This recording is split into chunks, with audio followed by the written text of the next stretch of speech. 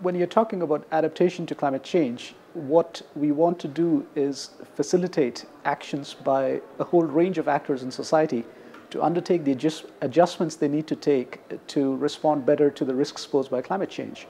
Now, obviously, some of those measures would involve very large-scale investments, for example, when you have to build seawalls or dikes or dams and reservoirs. But a lot of the actions will need to be taken by vulnerable sections of the society.